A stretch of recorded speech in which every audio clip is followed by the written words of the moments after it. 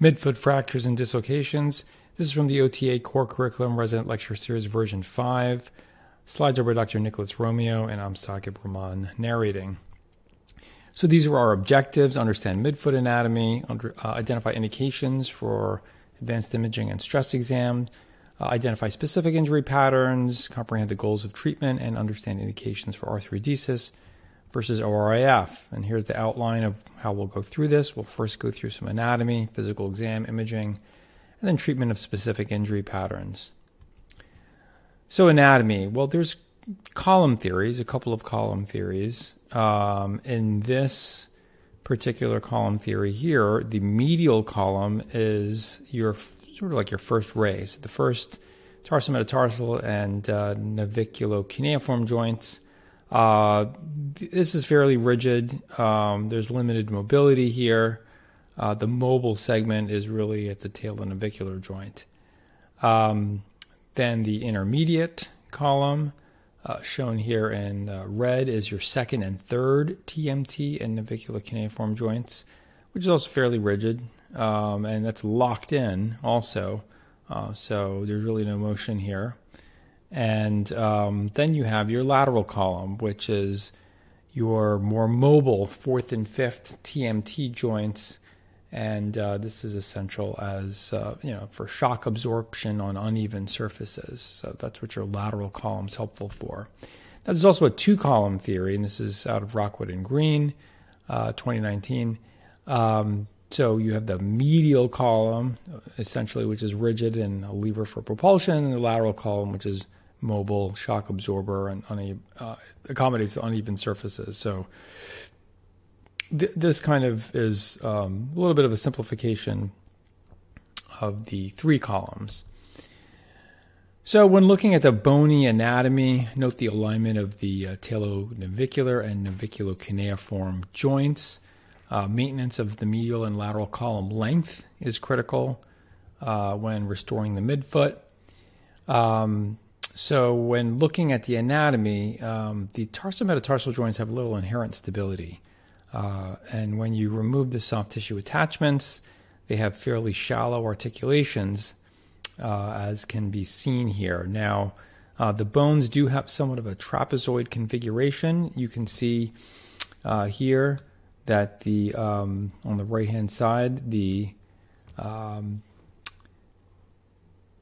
have a recessed second tarsometatarsal joint, so the middle cuneiform there, and that's the keystone of the transverse arch. But these individual joints are somewhat flat on flat, so you really don't have a lot of inherent stability, and therefore they are inherently unstable. So a little bit complicated here, the anatomy, but this basically goes through the a lot of the ligamentous structures here. There are interosseous ligaments such as the Lisfranc ligament. There's the ligament of Sappi, which is your plantar oblique ligament. The dorsalis pedis is found just lateral to the EHB tendon at the level of the tarsometatarsal joint, so be aware of that when you're doing your dissection. Speaking of vascular anatomy, the local blood supply should always be considered when you're considering surgical planning. So this is an outline as viewed from the medial side and from the plantar or dorsal foot on the right-hand side. And this shows the posterior tibial artery and its branches, and then the anterior tibial artery and its branches distally. So you will encounter some of this as you dissect on the dorsal part of the midfoot. So the navicular does have somewhat of a tenuous dorsal blood supply, so you do have to be careful dissecting dorsally in this area to just prevent devascularization. So moving on to evaluation on clinical exam. So you want to be able to make sure you evaluate the soft tissues, inspection, look for skin tenting. If there's gross deformity, a lot of times there may be some dorsal skin tenting. Neurovascular evaluation. Don't forget to look at the plantar part of the foot, because ecchymosis here can potentially give you high suspicion for a midfoot ligamentous injury. And that's a patient with a Lisfranc injury. So what about the imaging? So standard views are AP, oblique, and lateral of the foot.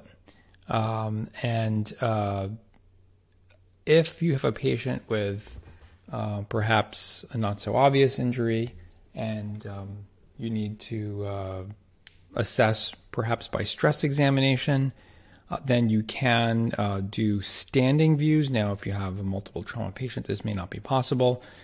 But in the isolated injury, if your static views are not that impressive, then you can do standing views to get stress, to apply stress.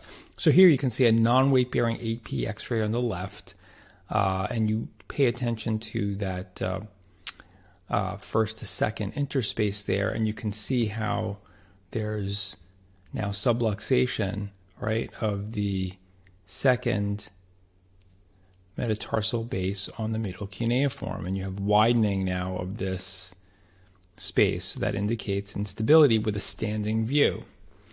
CT scans can be helpful to evaluate, especially intra-articular extension.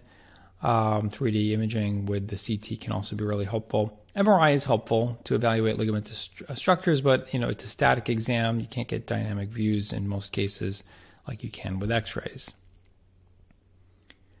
So here are a couple of the stress maneuvers that you can do. And this is something you can do intraoperatively by pronating, abducting, and plantar flexing the foot. You can also do a TMT squeeze test. And these are ways to stress the joint and see if you can produce instability. So you want to make sure that, you're on your AP and oblique views that your tarsometatarsal joints line up. So here you can see, kind of an unbroken line on this, on the right-hand side. So here you see the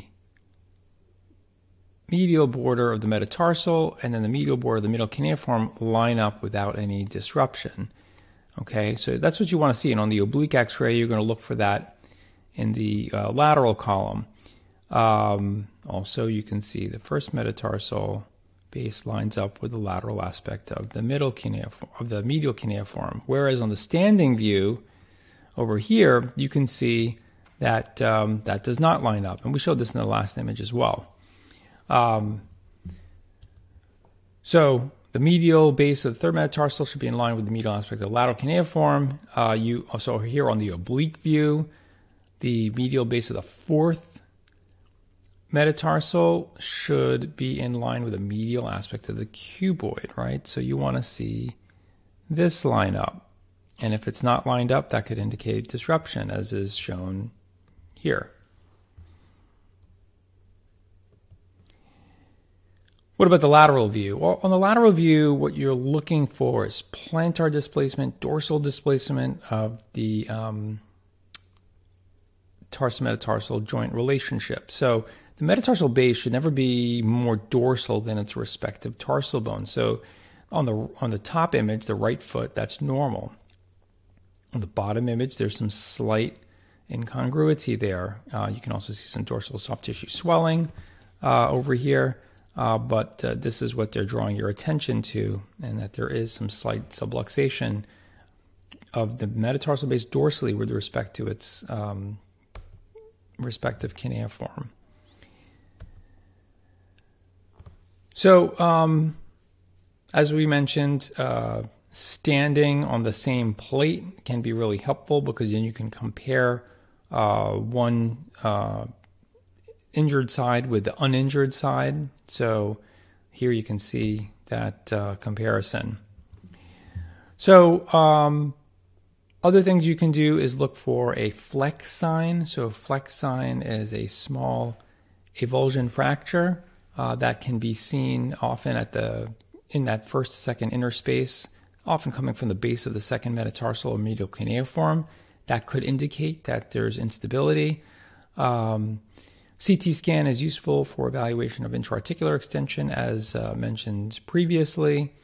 And here you can see CT scan demonstrating a fracture of the medial cuneiform right here with lateral translation.